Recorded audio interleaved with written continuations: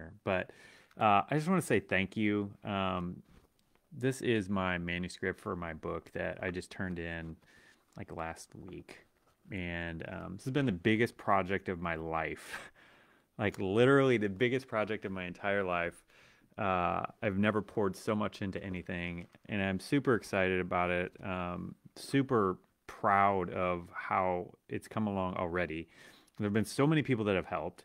I literally have a list of like 25 or 30 people who have made a significant impact in this already, which is really exciting to me because this book isn't, it's not the Bob Loddick show. It's not about, like, I don't even care if my name's on it.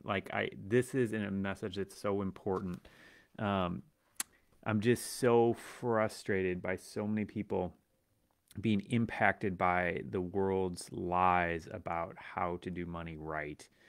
And, um, and I'm excited to share how to do this the right way and how to take this complex thing or this thing that feels complex to so many people and make it really easy.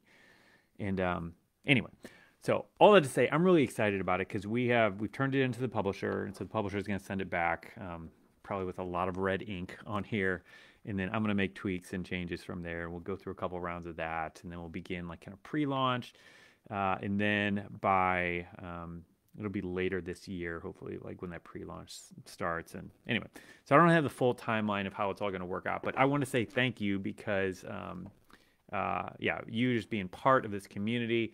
So many of you have reached out. You might have done that. You might have prayed. You might have helped me with this. You might have contributed to this. Anyway, either way, I just really appreciate you, and I appreciate, yeah, just being part of this project with me and Linda and I. Linda's in this a whole lot as well.